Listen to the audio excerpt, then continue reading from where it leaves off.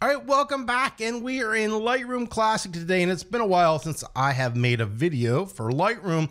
So today what we're going to be taking a look at is a luminosity slider, and this is very similar if you've ever used the if-then blender in Photoshop. Now what this will allow you to do is make an adjustment in your image and then apply it to a certain area of the image. And what this kind of allows you to do is get a little bit smoother gradations than if you were just using the brush over here and trying to paint it into a specific area. So let's go ahead and take a look at it, and I'll show you how to use the luminosity slider inside of Adobe Lightroom Classic.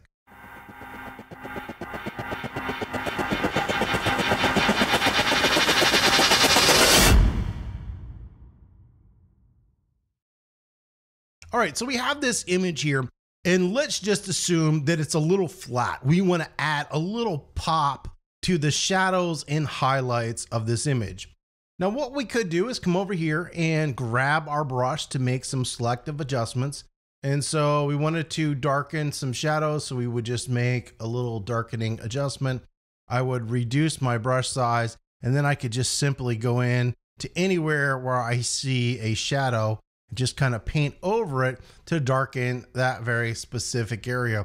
Now, once I start doing it, I really have to reduce the size of my brush because I need to spend all this time analyzing and finding the shadow areas or the areas that I want to darken, which might be just this dark area, and painting over them. And that can take a long time. So we're not going to do that. So we're going to go ahead and undo that. So I'm going to hit reset right here. And we're going to grab the brush, and this time I'm going to double click effect. That's going to set everything at 0. And what we're going to do first is we're going to darken these shadow areas, and I'm just going to dial in something. We can adjust this later because right now we haven't applied it anywhere.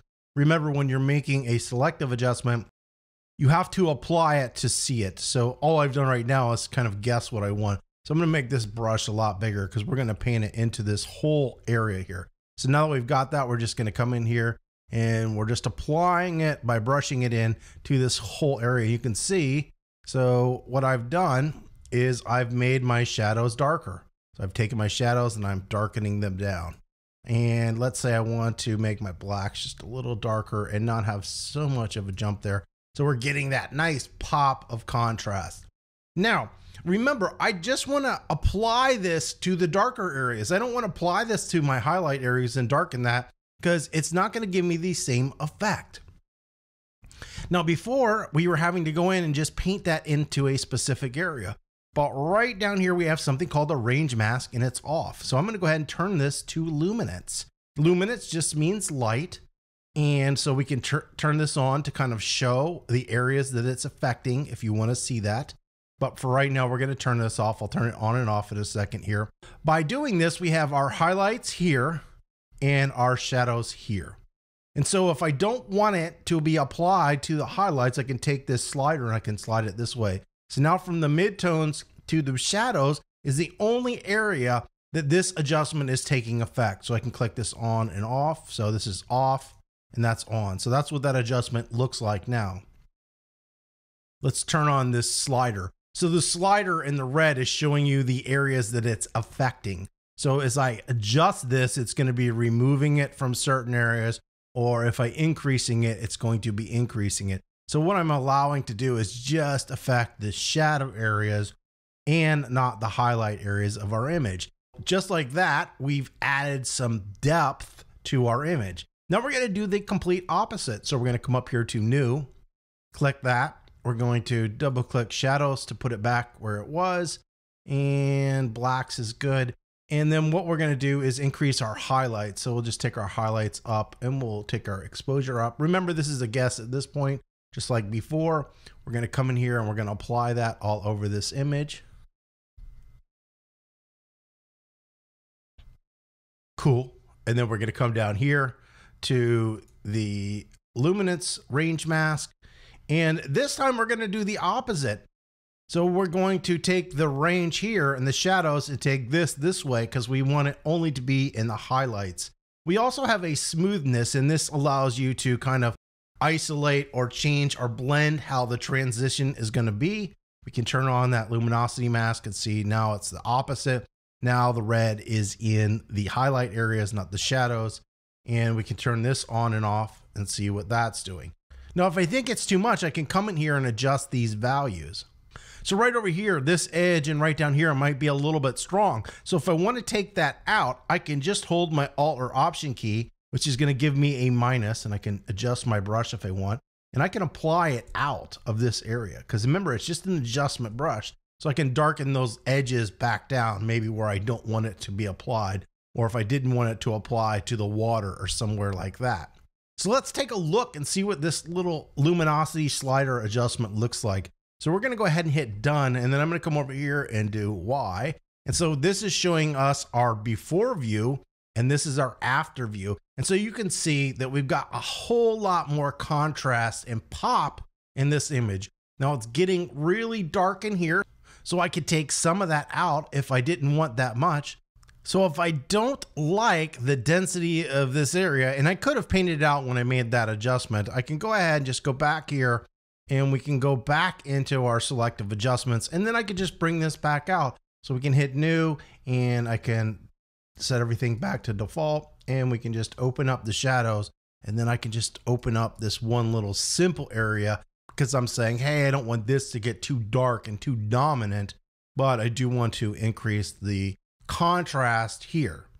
And then you can go on and make the rest of your adjustments. So I can hit new, and let's say I just want to increase the saturation of this, so I just get a little bit more color vibrance in it. So I can grab that, and we can just go in here, and it looks like we've got this still set somewhere, which I don't want. So we'll just dial that out, and we can come in here and just add a little bit of color. Actually, I'm going to take the color out of this section. I don't want it in here because it will pick up some of the blues in the image. So we'll just take that out of that location. And now we've increased the color, and I'll just increase it more so you can see what we're doing. We're just increasing that color saturation a little bit. And so that's how you use the luminosity slider. So let's take a look at a different image. So an image like this, it's a very flat image. We have flat light. So we might want to make this a little more dramatic. So just like before, I could grab my adjustment brush and I could dial in an effect. So in this case, let's say we're going to go ahead and just make the exposure and the highlight a little bit brighter, and we'll make this smaller. And then I could go into my highlights, and I could paint this into the different icebergs. But when you do that, it's going to usually be somewhat of a harsh transition. Now we could lower the flow so we're not painting the full effect in, and have more control over how much of an area we painted into. But if you look at the iceberg, there's a lot of texture, there's a lot of highlight and shadow. It would just take a long time and not be worth the effort of painting this into specific areas here. It's just way too difficult. So let's go ahead and reset that. We're going to do the same thing over again. So we'll click reset on effect and reset everything back here. We've got our brush. And what do we want to do? We want to increase the highlights. So we're going to increase the highlights. We'll do the exposure a little bit. And then we're simply just going to come in here and paint this everywhere that we see. We're just going to go through this whole area and apply this. And I'm going to make my brush a little bit bigger just to make sure that I've got every little area in this. Because sometimes it can be difficult to tell what you've got and what you haven't got. And cool. So now I can come in here and I can adjust this. I don't want to make it too hot, so I blow out the highlights, but I do want to brighten everything else. We'll come down here once again, go to Range Mask, Luminance, and we are going to take this out of the shadows. So we're going to take our shadows and dial that adjustment out. So it's just happening in our highlights. So let's take a look at this. Yeah, we've got some nice pop going on there. So that was a big adjustment for our highlight areas by making that adjustment. Now let's do the opposite. So we're going to come up here, click new. We're going to hold Alt Option, click reset. And then we're going to take our shadows down a little bit and maybe our blacks a little bit. And then we're going to come and paint all that in to every one of these areas. We're just increasing that density of the shadow areas. And if I want this to be stronger now, I can come in here and darken that. You can see how much control over that aspect of the image that I have. And that's looking pretty good. So we're going to come down here to Luminance Range Mask, and we're going to take this out of the highlights by going this way. In this case, I just want to affect the shadow areas. In this case, I'm also going to take this out of some of the water. So I'm going to say, hey, I don't want that into a specific area. I'm going to hold my Alt Option key, that subtracts, and I can simply paint anything out here just to make sure I don't have that. And you need to control your brush size because it can affect other areas. And controlling your brush size is really key to making selections or adjustments. You do need to constantly do it. It's very easy to do in Lightroom. So let's go ahead and hit done. And just by using the luminosity sliders, we can make a huge difference in this image. Now, this doesn't mean that I still might not need to use some of the other adjustments, but look at it before and look at it after. It's a completely different image, and it's really, really easy to make these adjustments. If you found this video helpful, don't forget to give it a thumbs up. If you have any comments or questions, you can leave those below. And as always, don't forget to subscribe.